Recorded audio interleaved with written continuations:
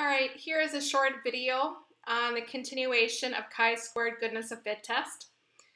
There are some limitations that can occur within this test. In order for chi-squared to be distributed appropriately, the sample size n, so how many pieces of data you collect, must be sufficiently large. Generally, n is sufficiently large if none of the expected frequencies are less than 1.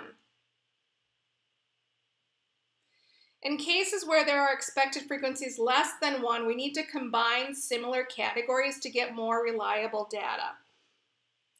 So here's an example.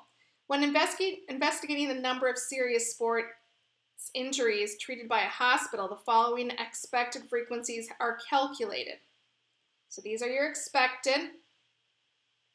And then these are your categories, your age groups.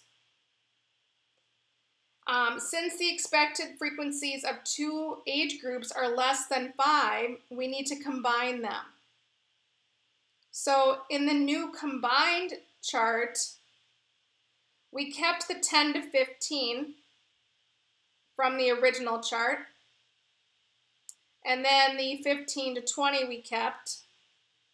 And then the 20 to 30 we kept. And then we combined these three totals.